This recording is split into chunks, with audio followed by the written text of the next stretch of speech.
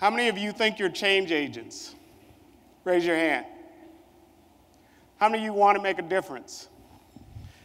Now, I was raised to believe that I would use my talent, my ability, my privilege, whatever I had to make a difference for other people, to use that as the rent that we all pay for living on this planet.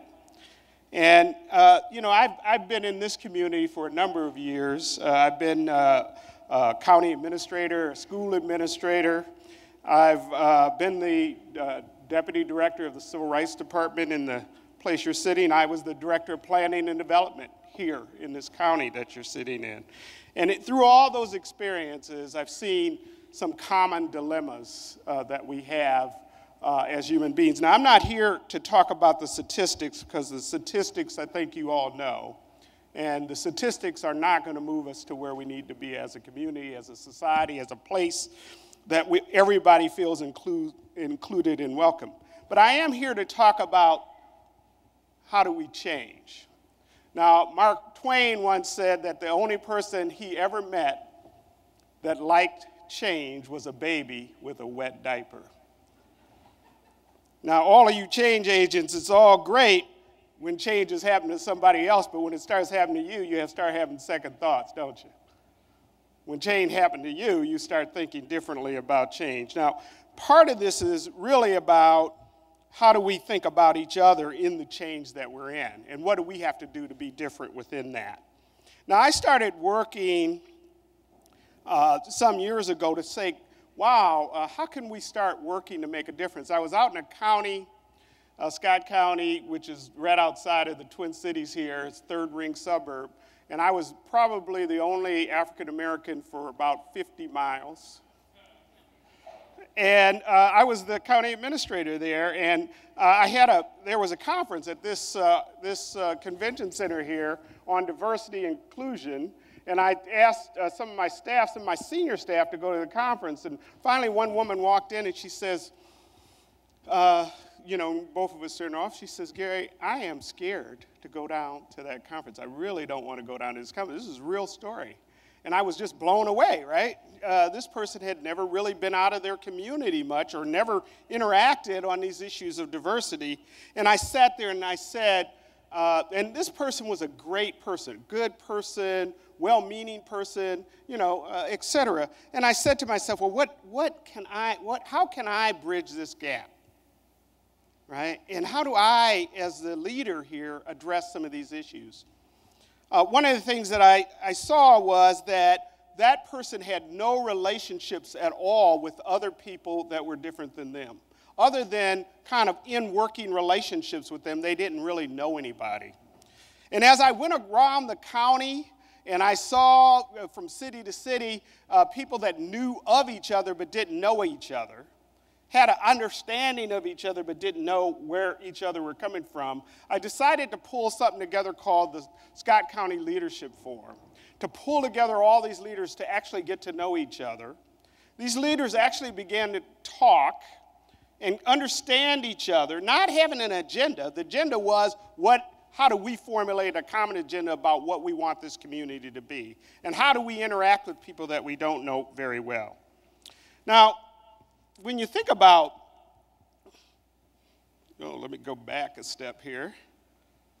When you think about movements in this country, and we've had the women's movement, we've had the civil rights movement, and recently we had the Wall Street movement, and now we have a movement around gay marriage and people getting married to marry the person that they love, whoever that might be. But in each one of those movements, what it takes is for those communities that are involved to actually build relationships with each other before they can actually build relationships with others.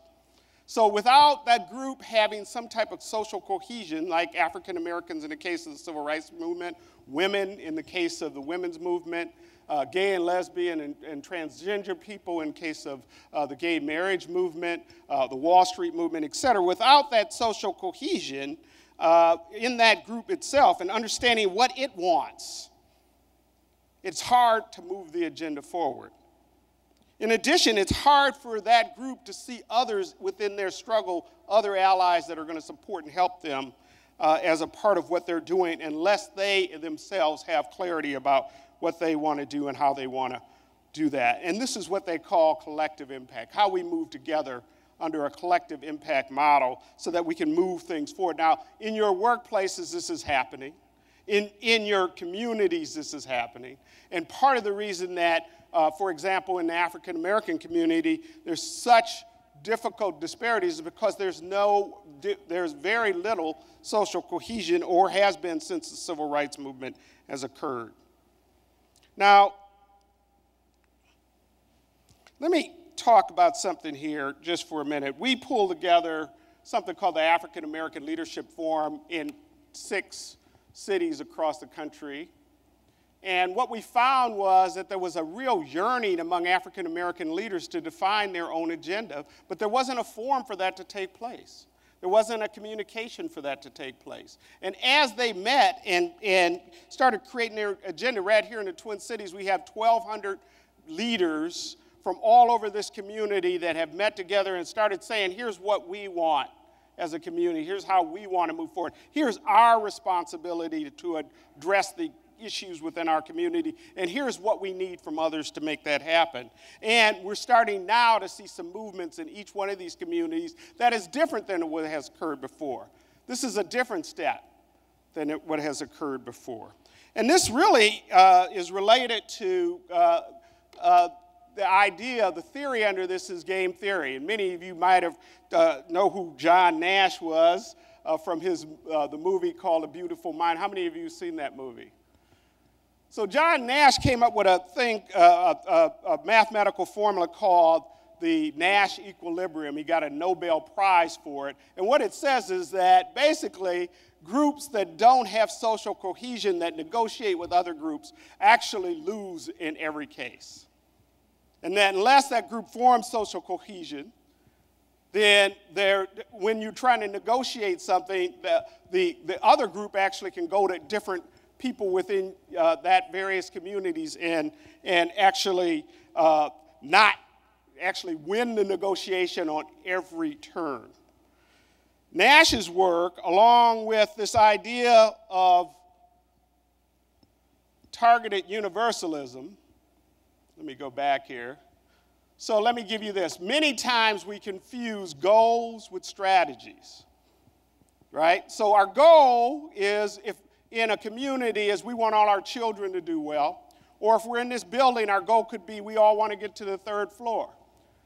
Different groups need different ways or different targeted strategies for us all to get there. So if our goal is everybody gets to the 3rd floor and we have an escalator, that's one way to get to the 3rd floor. Another way would be the stairs. But what if you're in a wheelchair? You're not going to take that escalator to get to the 3rd floor. So you need targeted strategies for specific groups because we're not all situated to opportunity in the same way. So without social cohesion, without the ability for a group to have social cohesion within our community, we end up being fragmented. If we're going to move to a new level, we need to all see each other within the solution.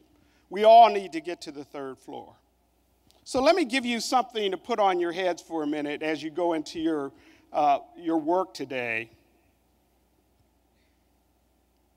How can we use the idea of social cohesion and collective action to make a difference within our groups, within our workplace? How can we use the idea of targeted universalism where we all agree on the goal, but we need to develop various different strategies for groups that are differently situated within our community? How can we do that? How do we ensure that everybody sees themselves in the picture?